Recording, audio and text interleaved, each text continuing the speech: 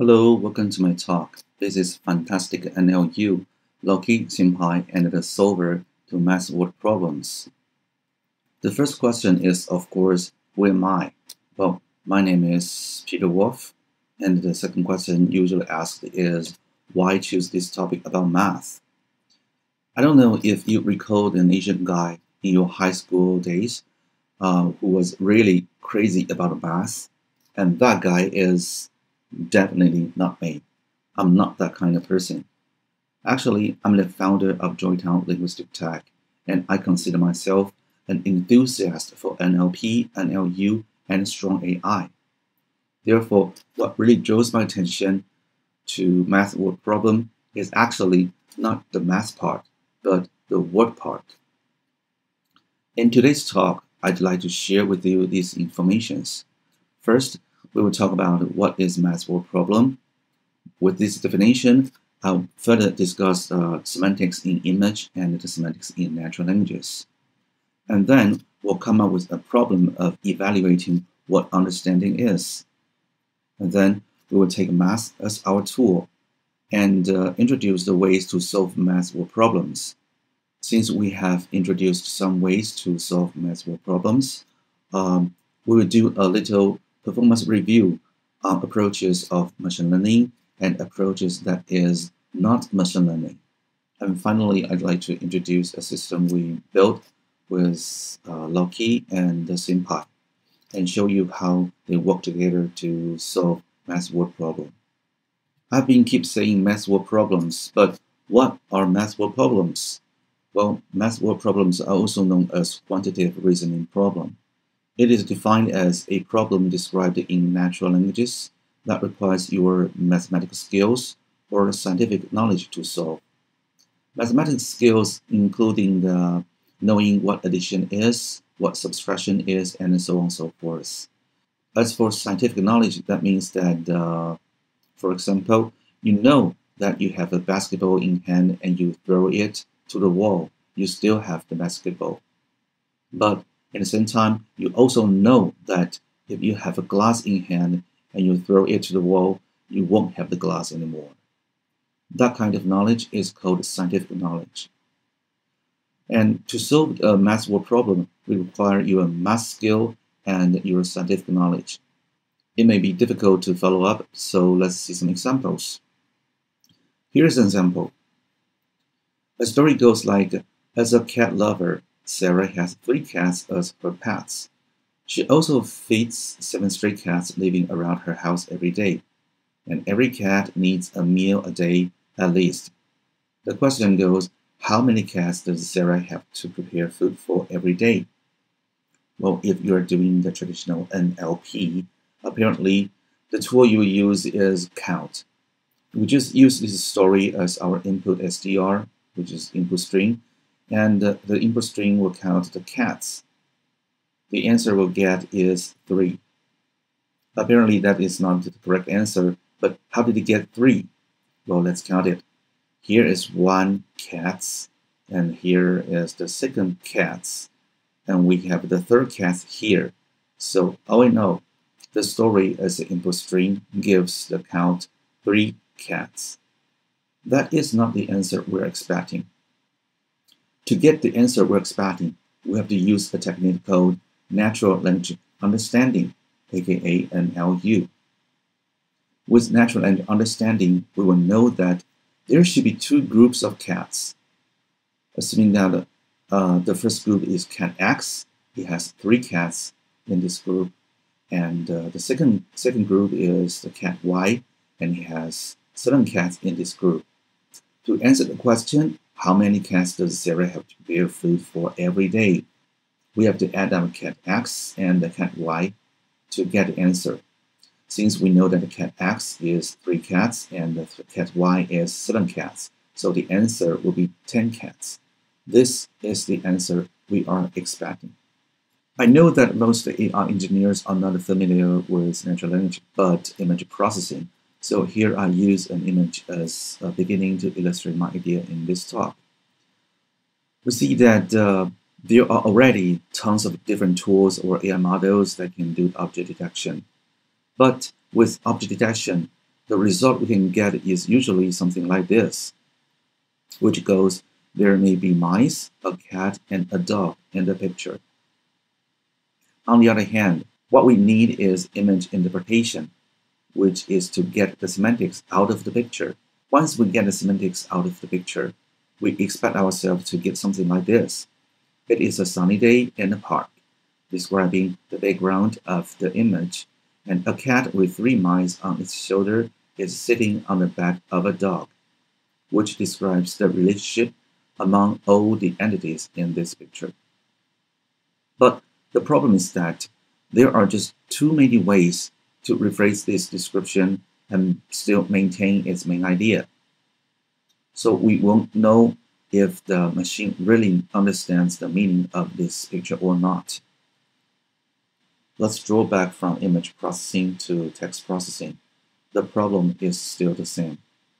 For example, we have a text here, which is about Miss Heard and Mr. Depp, and it's comparatively easy for us to come up with a rephrasing model that we can generate various versions of the same text with the attempt to keep its main idea. But we still don't know how to evaluate which of these versions really understands the main idea of this original text. Therefore, the problem is that we don't know how to evaluate understanding. In order to solve this problem, we use math. Why would we choose math is because a math word problem, or sometimes called a quantitative reasoning problem, that usually has only one certain answer. Obviously, we can make sure that if the NLU model really understands the semantics in the text, as long as it gets the correct answer, along with reasonable explanations on each step. If the NLU model provides correct answer with reasonable explanations, then we know that this machine or this model does understand the text as we humans do. On the other hand, if the NLU model provides a wrong answer, we can still trace back where it gets wrong with its reasoning steps as well. In that way, we can help it to improve. Now we know what to do, but how? Well, one way to do it is to have a language parser, which is just like the image interpreter we mentioned earlier. This language parser would help us identify what are the entities and what are the relationships among them. For example, a sentence like this, Alfred works for the Waynes as a butler in Wayne's Manor, will be translated into this graph. All these circles indicate entities, and these lines indicate a relationship between entities. And this is the way we represent semantics, because semantics is the combination of relations and entities. But surprisingly, nobody wants to solve math word problem in this way. That is because defining what makes sense in semantics is just too hard and requires too few GPUs. I'm guessing that we want the Earth to be warmer. Otherwise, we won't encourage NLP engineers to use more and more GPUs on the language models that are bigger and bigger, right? Since defining what semantics is very difficult, we come up with another solution that can avoid defining what semantics is and consumes more GPUs as promised. In this approach, we want to provide many word problems, and the model will probably learn to align the text with equations and thus provide the possibility to solve the problems and get answer. As we can see here, all the datasets provide at least two things. One is the text describing the math word problem, and the other part is the equations. We hope that by providing many of them, the machine will automatically learn that these things should be aligned. After all, pretending that semantics as alignment problem is way much easier.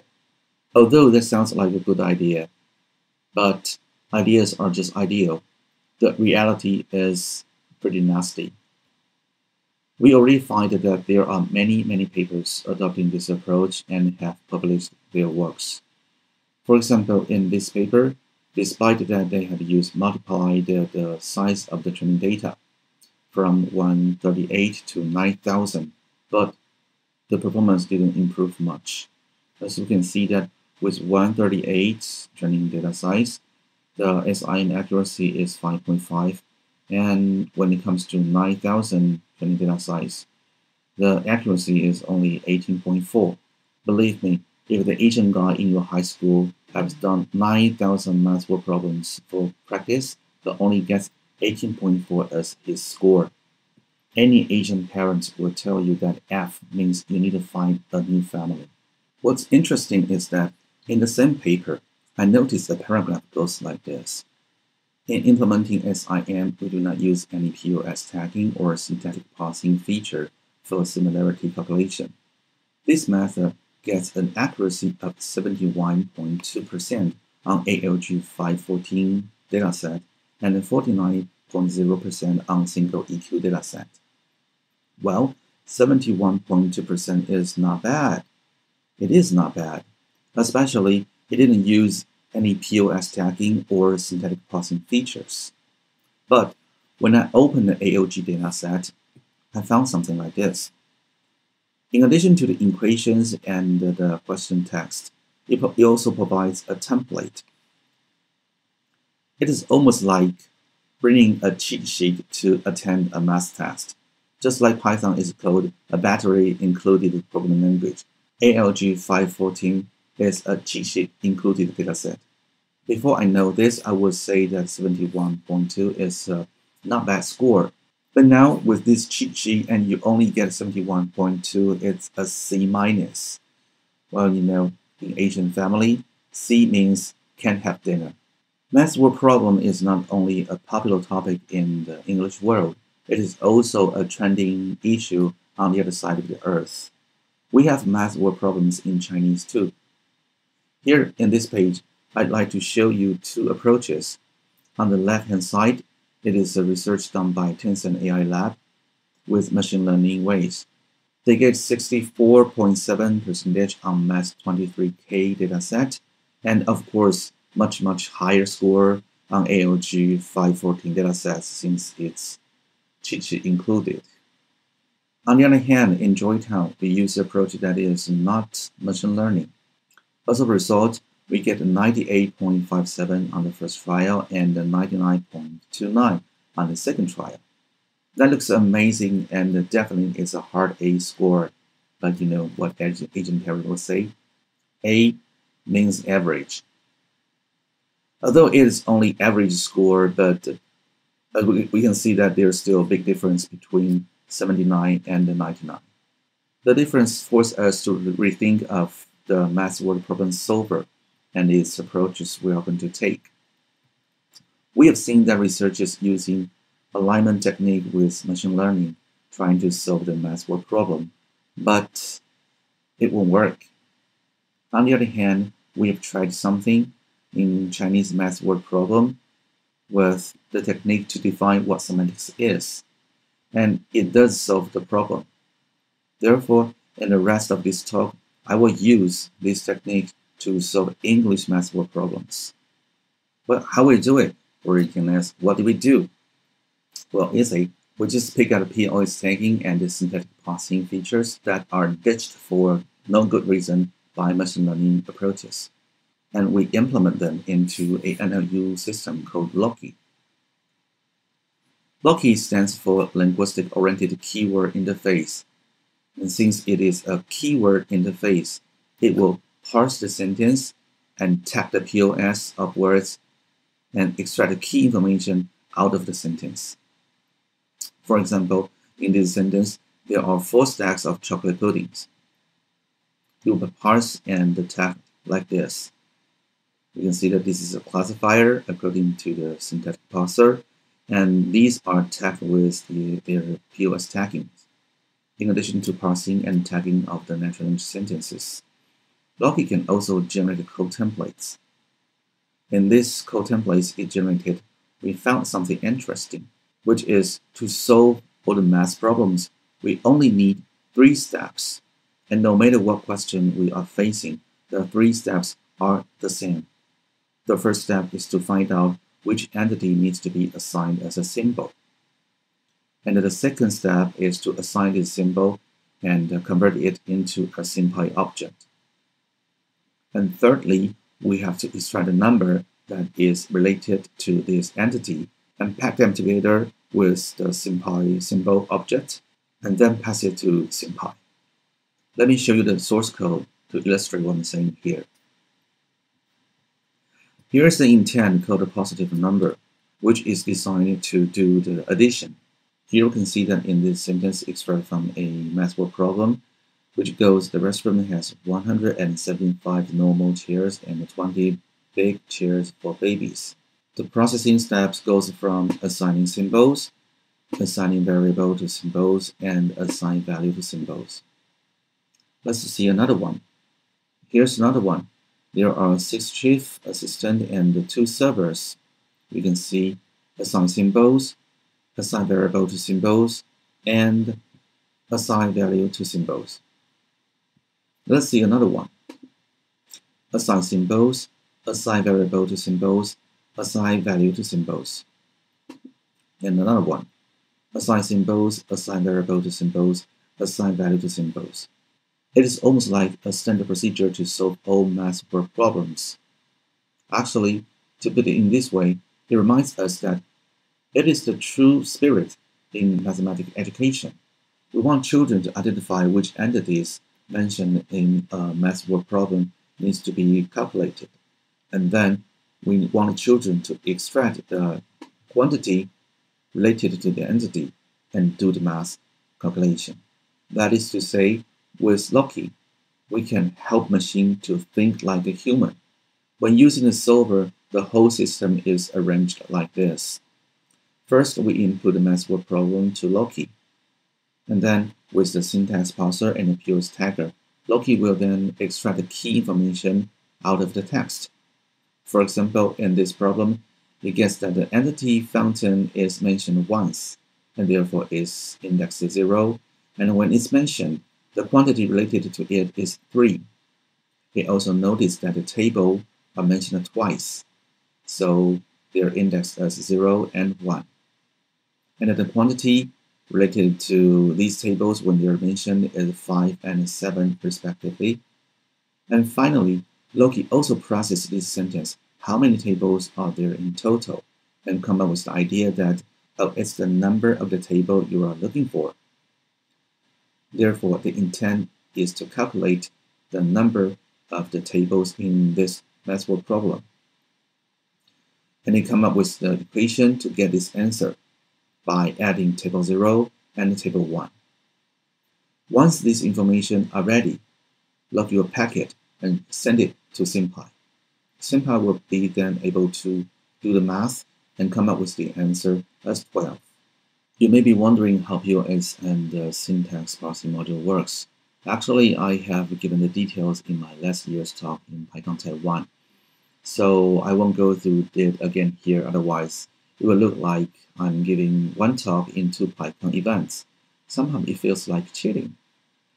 But since Loki is actually working like a mechanism of structure pattern matching, so we don't need to list all the possible sentences here. After all, the reason that we use pattern is because patterns by themselves are enough to cover a variety of possibilities. And therefore, we don't need to get 9,000 that many training data for Loki to learn the patterns.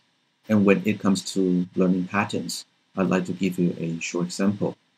Here we see that by providing a sentence to Loki, Ashley buys a big bag of candy. Loki will learn its structure like this. The first word is a person, the second word is buy, it's a verb, and the second word is a determiner. The fourth word, the green one, is optional. The sentence can be Ashley buys a big bag of candy, or Ashley buys a bag of candy. With or without this modifier doesn't influence the meaning much. And the next one is an entity, which indicates this bag here. And then the next one is a function word, which is the of. And then the last one is another entity. With this pattern, we don't need to bring a cheat sheet. Language itself has revealed how the information is organized in it. So while we input Jack bought a small piece of cake, the sentence will be considered as having the same pattern as this one, and therefore we can use the same coding block to process the information out of this. Or in another sentence, Peter built a full size of pizza. Loki doesn't need to see this sentence before. It doesn't even need to know what pizza is. As long as this sentence is POS processed and semantic parsed with this structure, identical with the structure pattern that Ashley's sentence has here, we will be able to process this sentence and extract the key information with the code blocks that we write under the Ashley sentence. As a little proof, let me show you how it works. This is how Loki looks. And here's the project we are doing here. It has all these intents, and let's go into this one. We'll see the Ashley sentence is here. Ashley bought a big bag of candy. Okay, and this intent doesn't know anything about Peter. So we can find Peter here. It only occurs once. This is the only Peter. Peter buys a full slice of pizza. And it tells us that this sentence, Peter buys a full slice of pizza, has identical structure pattern as this one. Ashley buys a big bag of candy. And to process the information with this structure pattern, we can extract that there's something important is Peter, full slice, and the pizza. And Loki also generated code like this, where you can do your own coding in this code block. And with all these many utterances are produced, we can download the code template in Python, in Java, or MIT App Inventor 2 formats.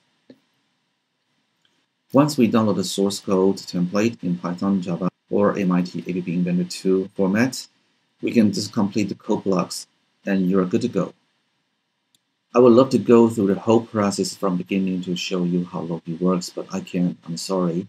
This is PyCon and we don't like to see any live demo of commercial systems unless it's Google's cool things. I don't know why Google have this kind of privilege in almost every technical conference, even without being sponsored to PyCon APAC this year.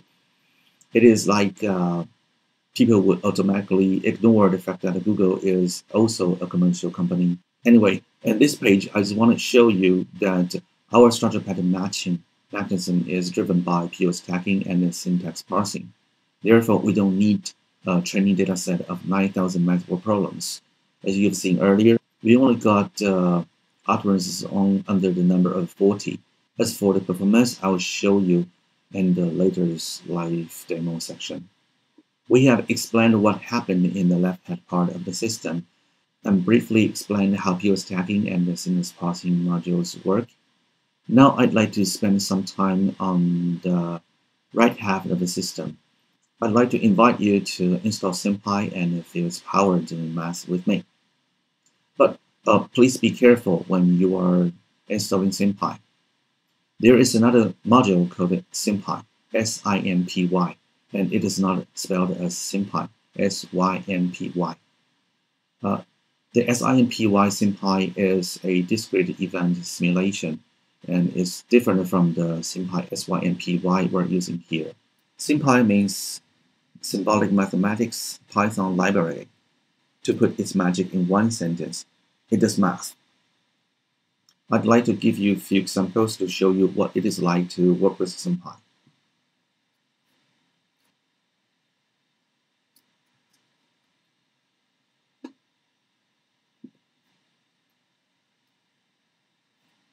To begin with, we can do a simple question. For example, just import SymPy.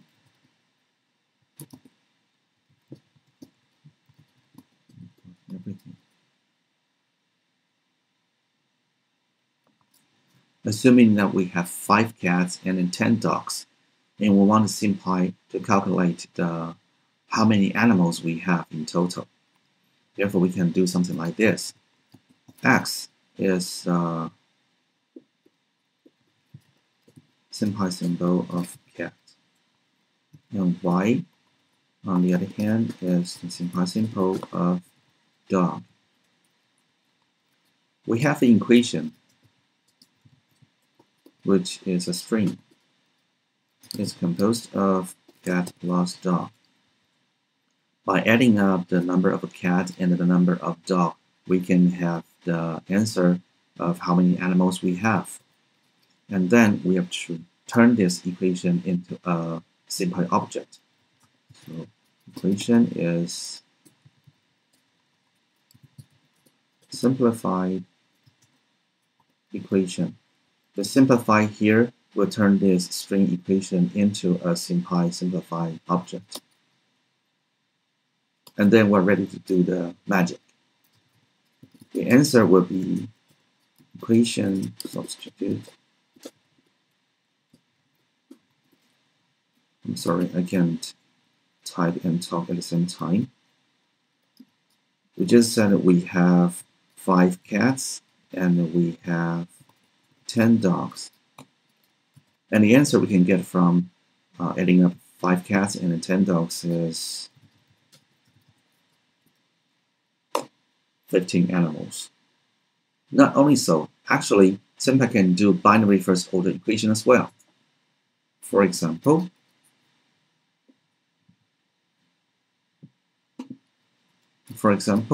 if we have x as symbol x and y as a symbol y, and we have this equation as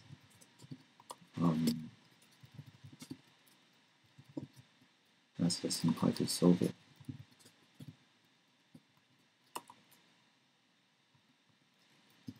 X plus y minus 22 is 0, and x minus y plus 4 is 0. We want to calculate what x and y is.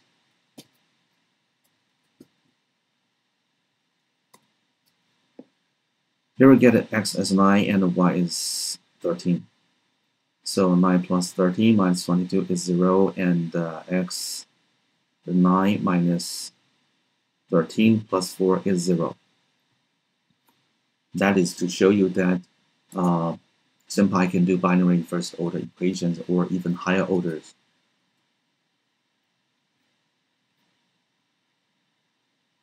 As I mentioned earlier, what really draws my attention is not the math part, but the word part.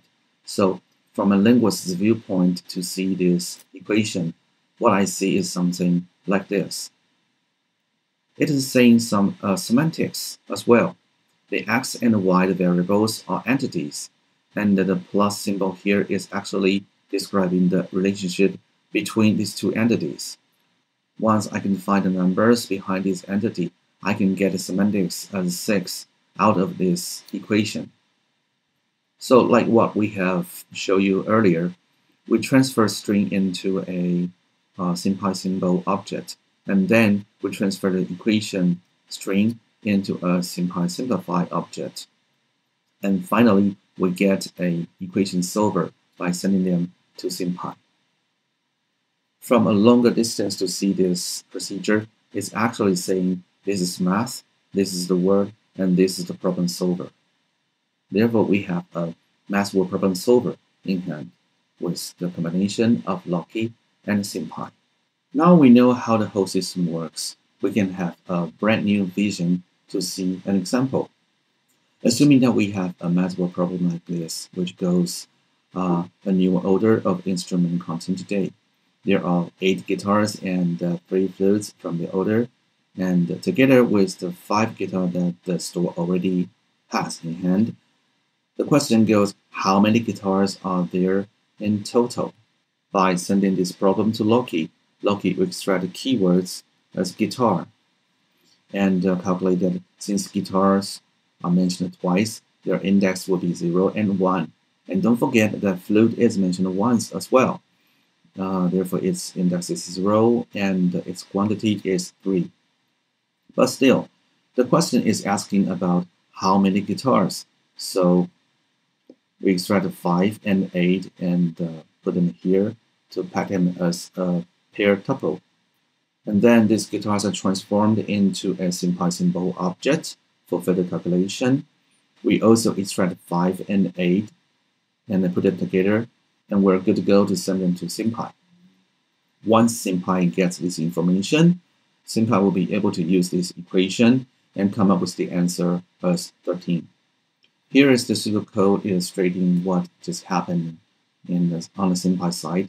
And the reason why we can do this math word problem is because we have Loki NLU system to transform natural languages sentences into calculation-ready information packages for the SymPy to process. I know that for a system of this size, everything looks like magic. So in order to show you that everything I said in this talk is actually doable, I provide my source code here in this URL. Besides, I also prepared a live demo webpage where you can try it yourself. But please be noted that all these models trained with the math word problem is for students under 6th grade elementary school. Please be warned that don't let your children get in touch with this website.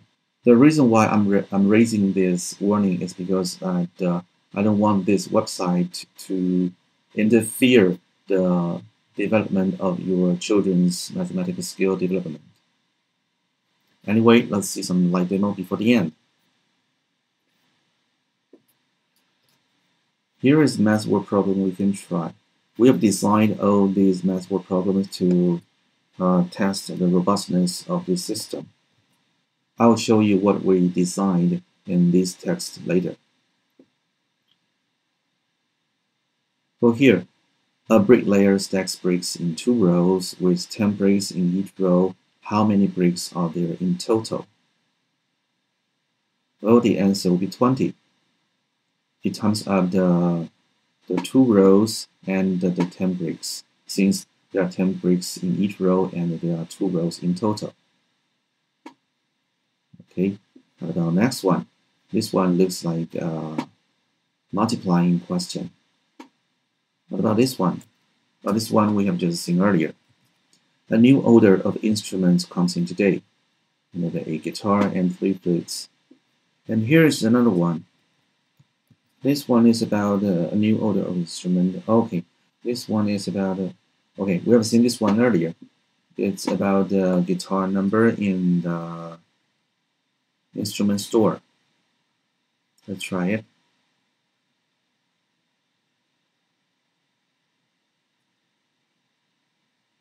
Okay, the answer is 13, of course, but how about we want to try something else? Let's see if it can answer the number of flutes. By changing this from guitar to flutes, we provided this system another question to solve.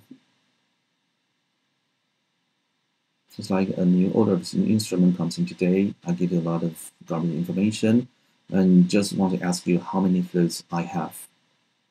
The answer is 3. How about this one?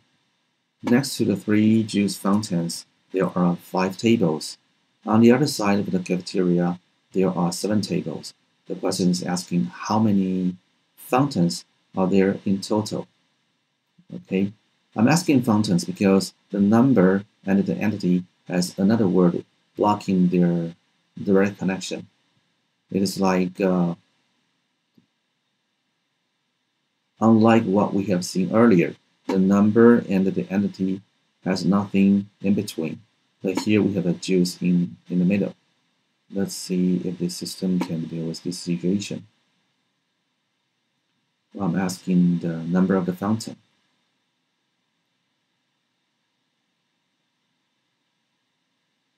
Okay, the number is 3. It extracts the fountain as it found that there are 3 fountains and 2 tables. It found that the fountain is mentioned once with quantity 3, and the table is mentioned twice with the quantity 5 and 7. Okay, so we can see that this system can deal with the expressions where number and its entity is blocked by one word. How about two words? 10 pieces of gum. Gum. I'm sorry, not gum. Okay. Adriana has 10 pieces of gum to share with her friend, and we want to know how many pieces of gum does Adriana have now.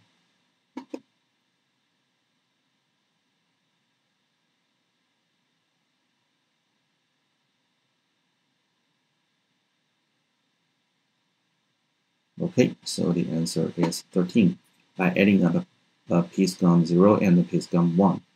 So the piece gum 0 is the first time when the piece of gum is mentioned. The quantity is 10, and the second time the piece of gum are mentioned there are even more words blocking the connection from the quantity 3 and the piece of gum. More pieces of gum. Okay. But this system is robust enough to solve all these problems. So far, we have seen that with POS tagging ability, syntax parsing ability, and its structure pattern matching driven mechanism, Loki NLU system can extract key information and pass them to SymPy for calculation. We also have seen the equations explaining how the answer is calculated. But a trustworthy system must have the ability to be traced back to the root cause of its error. So, can our NLU system do that? The answer is yes. Let me show you step by step. First, let's change this math word problem into a very similar version in order to use our structure pattern matching mechanism. Here, I want to change this person's name into Alan. Alan has 10 boxes. Let me change her number. Alan has 2 boxes of paper to print his work. To print his works, there wasn't enough paper for all the printing. P-R-A-N-T-I-N-G. For the printing. So you went to the bookshop to get, let's see, is 2, let's get 6 more. To get 6 more boxes of paper. So how many boxes of paper does Alan have now?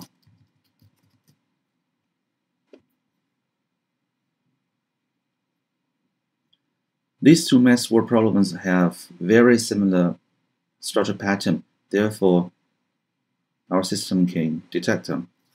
But here comes some error. Let's see. The answer is box paper plus 6. What is box paper? And we trace it back, we'll see that Loki finds out that there for box paper 1, this is the second time when the box of paper is mentioned. The quantity is 6, but he missed the first time when the boxes of paper is mentioned. So he didn't get the quantity 2. We can see up here. Here shows that in this intent, Alan has 2 boxes of paper to print his work is processed. And he found out that there is a structure pattern matched with the structure inside this sentence, which is this structure. 7 stacks of brownies. Let's copy that and look it up in this intent. It's in positive number intent, so we come to here and we look for this section. Since the arrow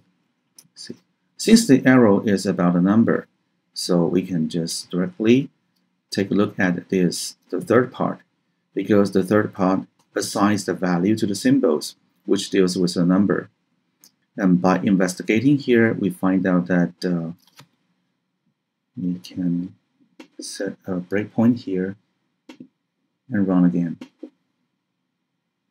Oh, by the way, this is Win IDE, the best Python IDE I've ever used.